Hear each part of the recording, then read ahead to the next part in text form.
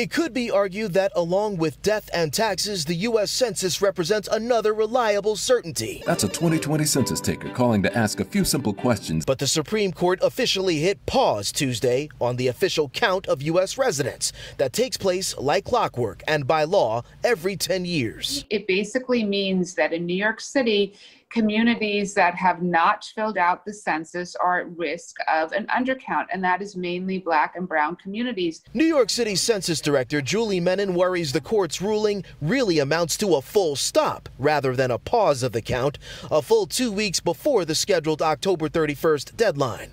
The stakes are high. The count determines representation for each state in the House of Representatives and also helps direct the disbursement of more than $1 trillion a year in federal aid. And that's really the challenge, because once it ends, to then, even if we win the case on appeal, to ramp it back up would take some time. And so this is why we are so deeply disappointed in the Supreme Court. The ruling also represents a clear victory for President Trump.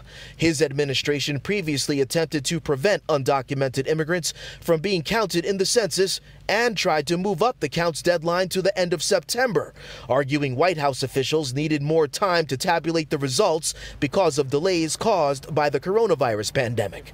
If democracy were a religion, the census is the Bible, right? The census is the answer to the question of who gets what in our society. The Supreme Court's ruling was unsigned, with a lone dissenting opinion from Justice Sonia Sotomayor of the Bronx, where Richie Torres is a council member. And it has severe effects on New York City at a time when we least can afford it. It means fewer resources for public housing and public transit, for public hospitals and public schools. It means fewer resources for our libraries and our parks.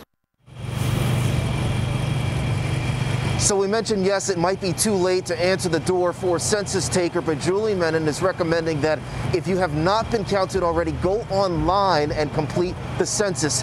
The exact wording is immediate, but it's not clear when the U.S. Census Department could actually turn off the lights. So if you haven't done so, go online and get it done.